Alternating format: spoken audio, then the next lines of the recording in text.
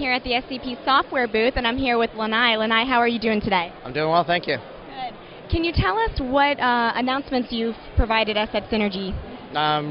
Well, we're announcing our Zen and Now module for Citrix XenServer, and so it's basically a backup solution and disaster recovery solution so that users are able to restore the virtual guests.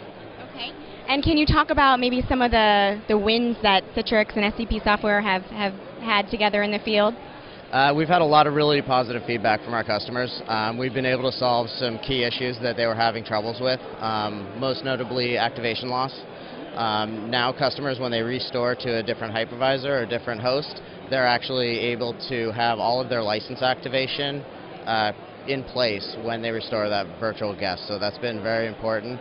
And also our agentless technology makes it very easy for people to install the software and get up and running very quickly.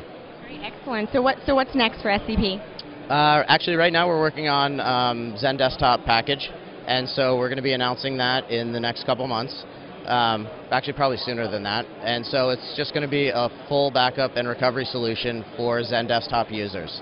And we'll have a very simple licensing model for that, and we're working with some partners together with Citrix to hopefully push that out as a package.